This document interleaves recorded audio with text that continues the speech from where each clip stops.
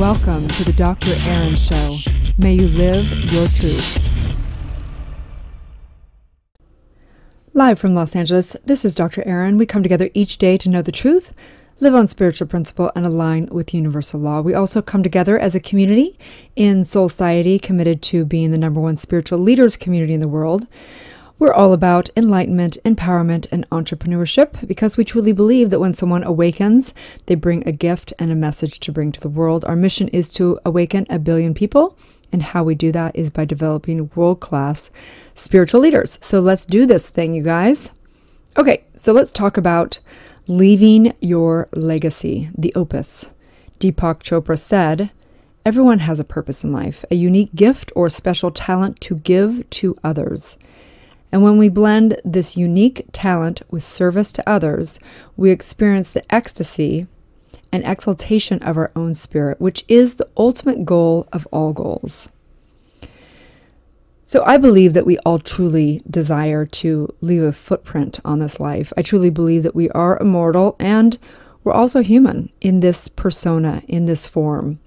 And so there is this kind of feeling like, what happens when we leave here, right? Knowing the eternalness of who we are, but also the total mortalness of us. So Antonio Luigi Vivaldi was born on March 4th, 1678 in Venice, Italy. He was considered one of the most renowned classical composers to ever live. This prolific artist left his life literally left hundreds of pieces of grand symphonies, concertos, and masterpieces. His story is amazing, in my opinion, because he left this masterpiece, this legacy behind, his consciousness here for us to, have our lives more beautiful. His story begins as a little boy who lived in, I believe he lived in Venice, and he loved the violin. He played with his father and other famous musicians, because I think his father played with famous musicians. And he became an ordained priest, but didn't last very long because he loved his art, he loved his music. So Vivaldi was a master of teaching what I consider the law of eternality. He knew his mortality. He knew that he had to leave something behind. So he left a legacy, a body of work and gifts to this life that live beyond. They live now. They live and breathe as him, right? So this law, the law of eternality, states that your true essence has no beginning or end because you are a ceaseless creative source. There's no space or time. In the spiritual realm, there's only one life, one mind, one spirit. Healing and heaven are in the present moment. And this is an immutable, unchangeable law, the aspect of you that is part of you, that is this immortal, eternal aspect, the knowingness of who you truly are. So Vivaldi embodied his work in such a profound level that he became an icon of classical music. He lived it, he breathed it, he created it, and he gave his gift away to the world everywhere he went. And in doing so, he was recognized and loved for his gift of music. People adored him, and they still adore him. What people might not know about Vivaldi is that his talent did not necessarily translate into financial success. He did not die a rich man, but his life was full of riches. And I think that's the point here, is that yes, I believe we can truly claim our birthright of prosperity and leave our legacy, but it doesn't mean it always is both. We have a profound ability to leave a footprint or a fingerprint on this life in many, many ways, one of which can claim your birthright of prosperity and some do not. So there was an actual movie produced around this figure of Vivaldi. It was called the Opus, and basically the Opus is the legacy you leave behind in this lifetime. So Douglas Vermeuren produced the movie, The Opus, and he said, the Opus is about creating your own personal legacy. The question is, what will you do during your brief time on Earth? What will you be remembered for? Will this planet be a better place because you were here, or a worse place? How can you accomplish the things you dream about most and create your grand legacy? I truly believe at some level we have a knowing, we have a desire to leave a legacy. Each person born on this planet arrives with the potential to create an incredible legacy, but only some people do. And I believe it's one of the regrets we have on our deathbed to, of course, maybe to love more, to live more, to have left something behind, whatever that is. And so asking yourself, what is your opus? What's yours to do? What do you want to be remembered for? What do you want to spend your time in this lifetime doing? What do you want to embody? What do you desire to experience? Who do you have to become to live that vision?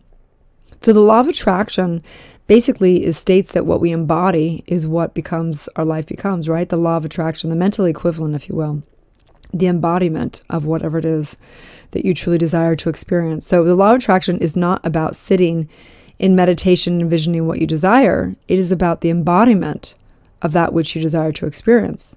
So if you desire to be wealthy, then be someone who embodies great wisdom of wealth and how to create wealth and helping others to become wealthy, right? If you desire to be an Oscar-winning actor, then embody the skills to be the best possible actor and the know-how of getting that into production.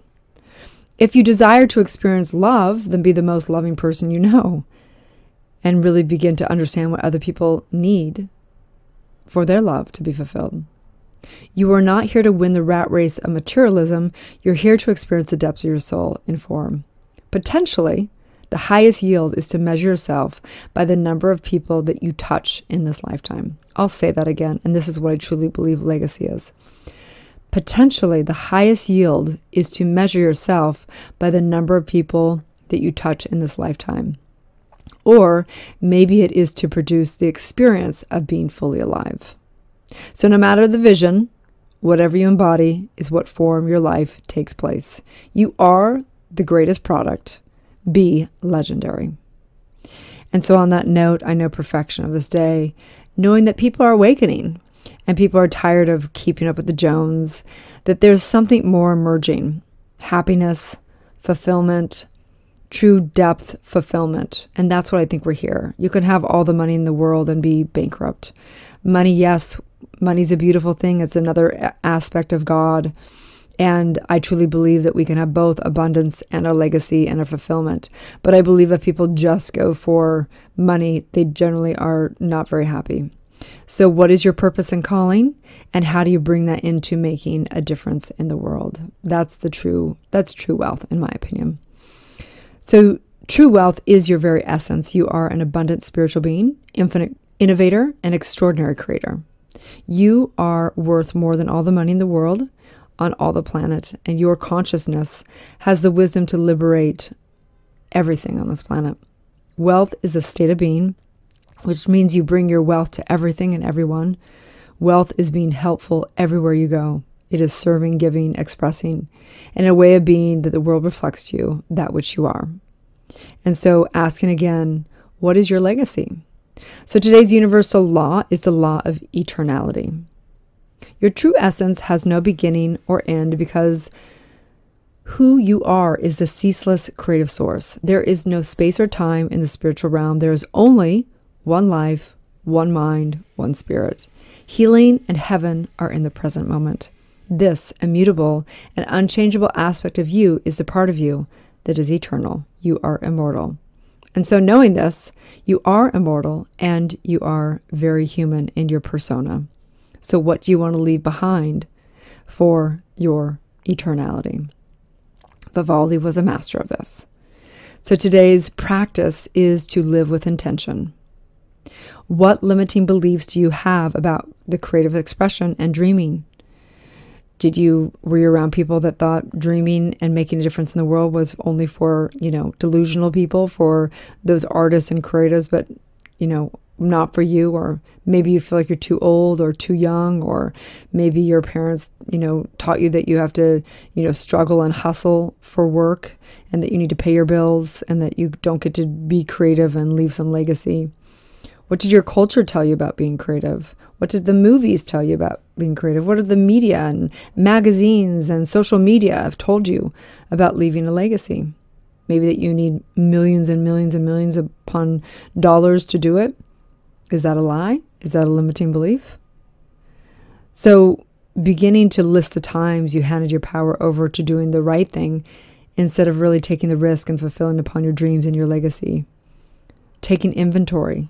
What is it that you really want to do? Having that hard conversation with yourself in the mirror and asking yourself, who do you need to be? What do you need to embody to fulfill upon your mission here, upon your purpose and calling, and upon the legacy that you want to leave to your family or for the world or for whatever that is. And so today's challenge is to take 10 minutes to journal.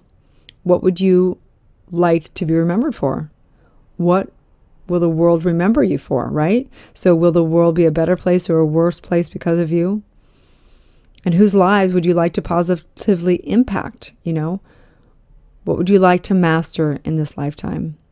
And so on that note, I just know you are the legacy, that as you embody the legacy of whatever it is touching people's lives, and it doesn't have to be some masterpiece of concerto, right?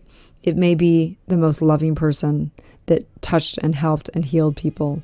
And I know Society, we are a community of spiritual leaders, and that's really the legacy that we're leaving.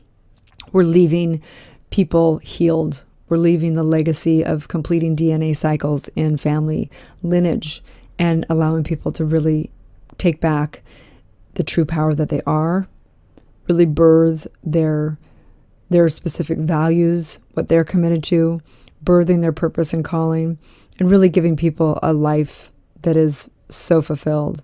And so it's such an honor to be leaving my legacy here through Society, through the different platforms I run, and just knowing that anyone can leave a grand legacy. Have a beautiful day, and may you live your truth. Thanks again for tuning in to Dr. Erin and Society podcast. I'd like to invite you to write a review on iTunes. Also, I have a free gift for you, a money meditation and worksheet, which you can find at soulciety.com. That's www.soulciete.com. Or 30 guided meditations at drerin.tv. That's www.drerin.tv. We also hold monthly Society events that are all about transformation and building extraordinary community.